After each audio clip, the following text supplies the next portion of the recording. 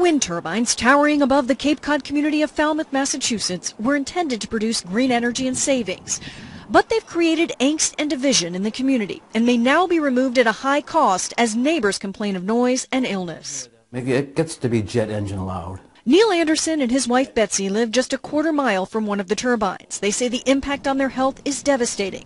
Headaches, dizziness, sleep deprivation. Every time the blade is in a downward motion, it gives off a tremendous force of energy. That comes out as a pulse. You know, it's... The first turbine went up in 2010, and by the time both were in place on the industrial side of the town's water treatment facility, the price was $10 million. Town officials say taking them down will cost an estimated $5 to $15 million, in addition to the lost energy savings. But that is just what Falmouth's local officials have decided to move toward doing. The selectmen unanimously voted to remove them. We think it's the right thing to do, absolutely. Now the matter will go to a town meeting vote in April and could ultimately end up on the ballot in May, where voters would decide whether or not to raise taxes to cover removal costs.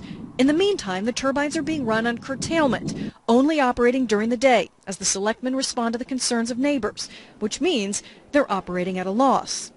It's been a bitter 3-year battle in the seaside town, where officials argue the project was thoroughly vetted, researched, and put to a public vote multiple times.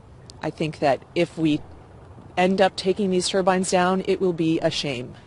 It will be an embarrassment for the town of Falmouth.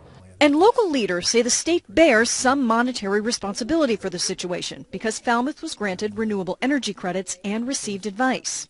They certainly have been involved and have a tremendous stake in this process.